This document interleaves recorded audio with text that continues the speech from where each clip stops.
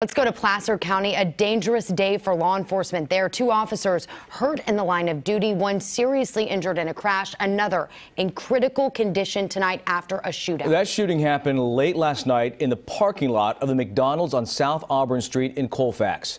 Your reporter Kayla Moeller is live outside the hospital in Roseville where that deputy was taken. Kayla.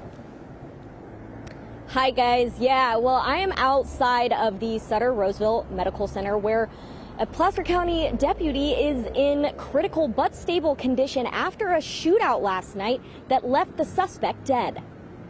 I saw him when I left work last night.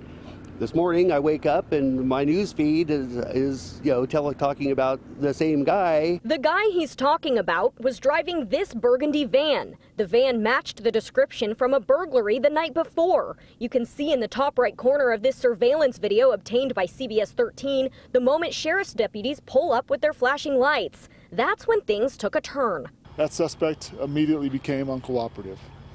At some point in time during this contact, the suspect began firing at deputies. Deputies immediately returned fire. The man then barricaded himself in the van. A SWAT team arrived and approached the van, finding the man dead inside. It's unclear at this time whether the man was killed by deputies or a self-inflicted gunshot.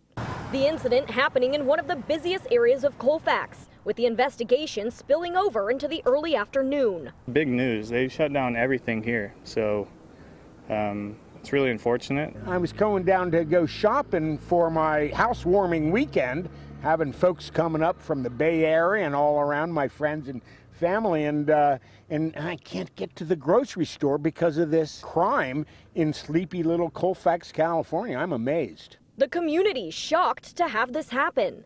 Well, it's madness. This is, calm, quiet, it's Colfax, The identity of the suspect has not yet been released, but the Placer County Sheriff's Office says that they are touched by the outpour of support from the community, and they say that the deputy is expected to survive.